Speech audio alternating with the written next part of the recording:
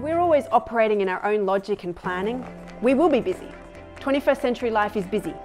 But we need to stop. We need to ask ourselves, are we busy doing what is good, or have we learned how to focus our energy and our attention on doing what is God ordained? And I can't tell you what that is.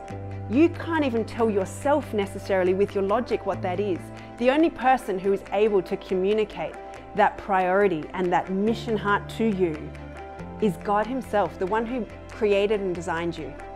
And this is where, if we can learn how to live with the presence of God unleashed, to cover, to wrap, to embrace, to buffer every part of our life, that we bring His presence into everything we do, that is where you can truly live busy, yes, but productive, not tiring and getting burnt out, but actually triumphing and really pushing and accomplishing the fruitfulness that God's called you to.